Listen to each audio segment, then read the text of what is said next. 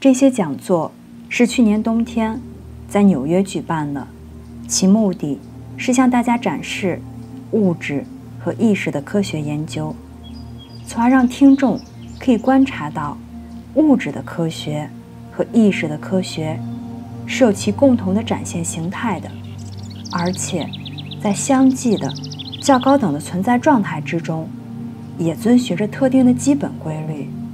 这样一来，大家就可以意识到进化过程的普遍性以及进化的真实存在性，同时也在某种程度上解释了意识拓展的本质，还有全人类走在意识拓展的道路之上的本质。因此，这些讲座旨在对生命法则和人类发展规律进行更详尽的研究和应用，提供基础介绍。生命法则和人类发展的研究通常包含在密法学一词当中。可以看到，这个系列的讲座有些重复性的内容，因为每堂课都简要地回顾了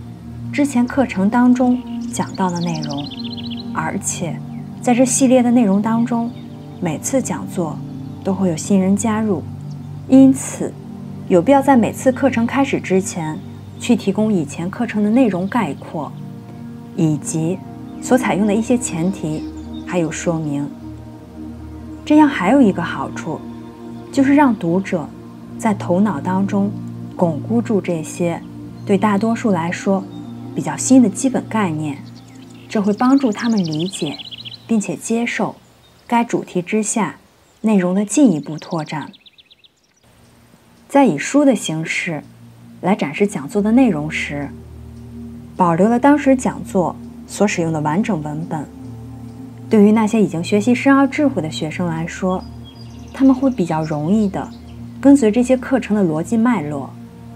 不过，对于那些第一次接触到这里所探讨内容的人来说，